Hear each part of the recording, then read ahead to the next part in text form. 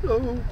So I got my little red band from the comic thing. I'm out in my car again because there's no drinks or anything, so I'm drinking soda out here.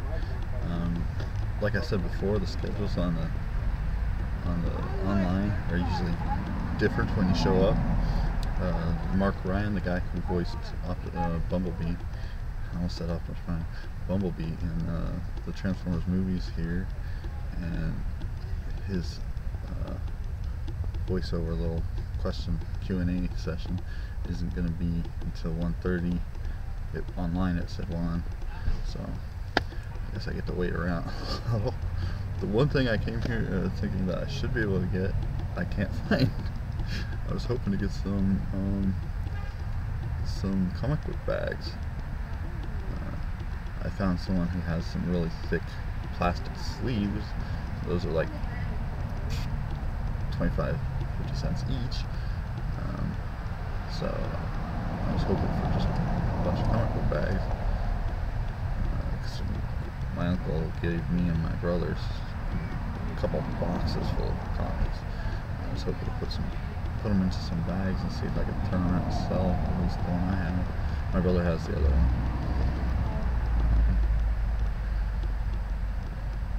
Other than that, we're just here, and it's interesting. There's a lot of stuff here, toys and comic wise, and people dressed up in their cosplay stuff. I saw a couple of different Narutos, I think. There was one guy with a fox tail. Not who he was supposed to be. Of course, I'm not that into all these characters. I mean, I like anime, but I'm not like super into anime. Like I've said before, so some of my friends, I really sometimes don't get some of them. Some of them are cool. I mean, I'm into cartoons, I guess, but some of them are scary. Especially the ones that go into all this demonic possession, kill everybody, slash everything up. Those are they get dull after a while. You see enough of them get slashed up, you're like, yeah, whatever.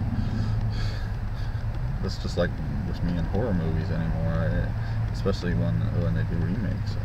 I think the remakes are dumb. I laughed my head off at Chainsaw Massacre, but when I was a kid I remember the first version. It scared the heck out of me. So I guess see you in a little bit. I'm going to try to record the Q&A session. Bye bye.